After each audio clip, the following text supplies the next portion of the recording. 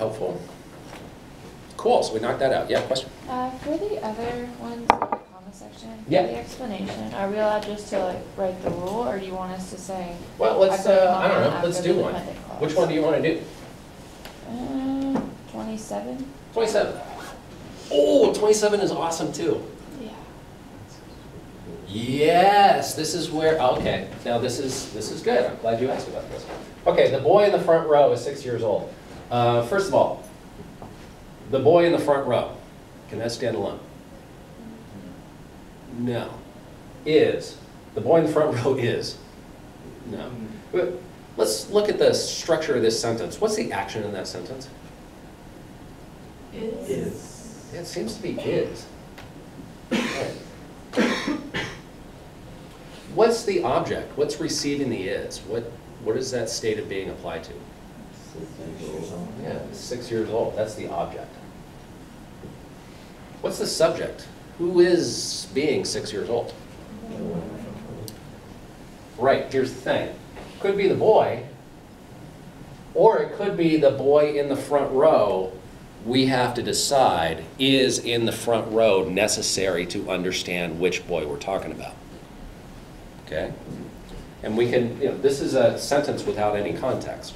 So we could imagine a situation where you have, say you got a great big auditorium, and here's a bunch of rows. Right? And here in the front row, there's a boy.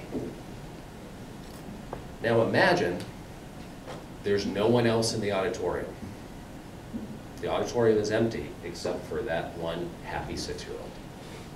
Okay. Is this necessary information to know which specific boy we're talking about if it's an empty auditorium? No, because there's only one of them. We can just say the boy. What if the auditorium is full? It's jam-packed. Every seat is full. Except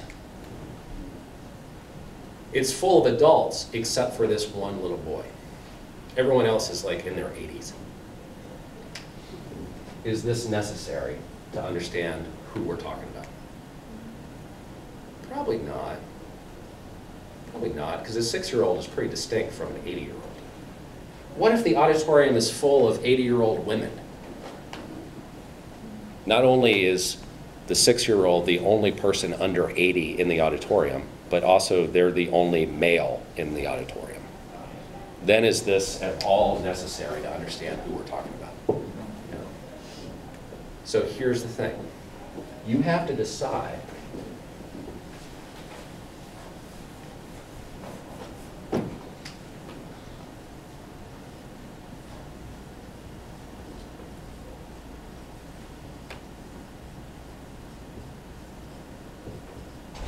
is that restrictive information or not?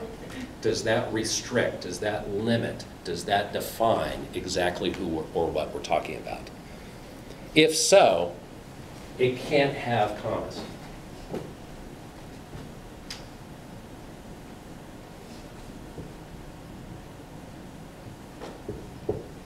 If this entire phrase is necessary in order to clearly define what we're talking about, then there can't be any commas in that sentence because you don't want someone to skip over that. Otherwise, they won't know what you're talking about. Okay? So if you decide in the front row is restrictive information, it restricts, it defines exactly what we're talking about and is necessary information, because otherwise we don't know which subject we're talking about, then no commas. However, if you decide, no, that's a non-restrictive clause, AKA extra info. If I just say the boy is 6 years old, my reader will know who I'm talking about. In that case, you have to have commas on both sides of it. And here's what the commas do. It tells the reader, this is extra information. If you want, you can just skip ahead to the next comma and start reading closely again there. Helps people skip. Okay. So it depends. And so I get your, how do you define that? You could just, like, if you decided that it was non-restrictive,